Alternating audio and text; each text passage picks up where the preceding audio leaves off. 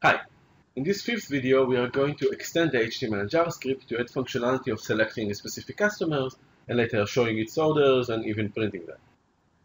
So let's introduce to our JavaScript the concept of selected customer. Let's say this.selected customer is equal to null because we are starting with nothing there. And let's add a select customer function. Select customer will be a function that receives a customer and saves it to self.selected customers selected customer equals to cust. Great. Now we want to call the function whenever somebody clicks on the company name. So over here in our HTML we're going to say ngClick. Whenever you click, I want you to call the demo controller.select customer and send it the cust as a parameter. Now to display that, we need to put some HTML to show that. So let's say here, something like h3 selected customer is, and we'll say here cust, sorry, dc.selected customer.company name. Perfect. Let's see it running in our browser. So we're going to say here, well, A, and we're going to click on a customer, and we can see how the selected customer responds to us clicking. Great. Now let's go and get the orders for this customer and display them in a table. So let's add another member here called this dot, click over here actually, this dot orders equals an empty array. And when this, let's put a table over here, let's say table. And just because I'm lazy, I'm going to copy some things that I prepared in advance.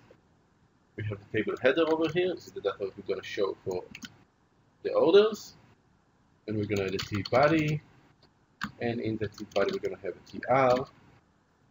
And the tr is going to be repeated for every O in DC orders. Okay, for every order in DC orders.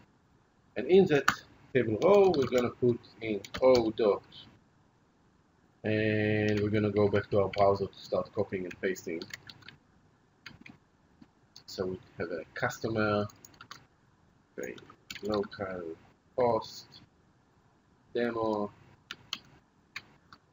order, slash this. Here we have the orders, so we're going to have the order ID.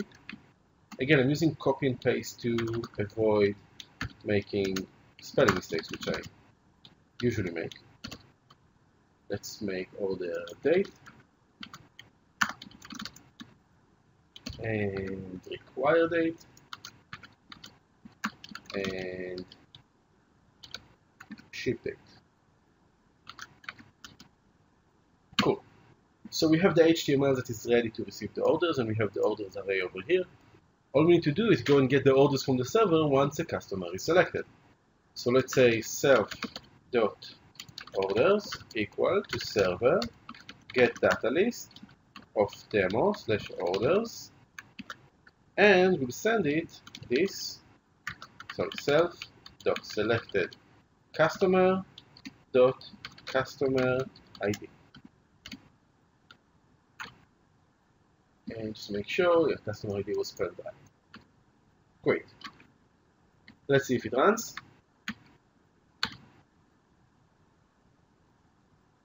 Let's refresh our page. So now we have our table over here, and we can say A, select a customer and get that customer's orders. Look how quickly and easily we were able to get the information for that customer over here. Now in the next videos we're going to style this a little bit so it's going to look a bit better, and we're going to polish it a little bit, and later we go and print that order using the migrated code. Thanks for watching and stay tuned.